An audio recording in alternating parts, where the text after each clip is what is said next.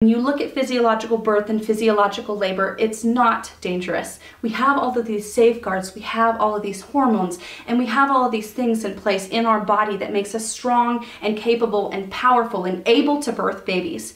When you look at taking women out of their natural place where they're safe and they feel comforted and they feel at home, and you put them into this medical setting where there's lots of bright lights, lots of people they don't know, lots of people touching areas that are private and sacred to them, lots of interventions, lots of synthetic hormones, epidurals and pain relief.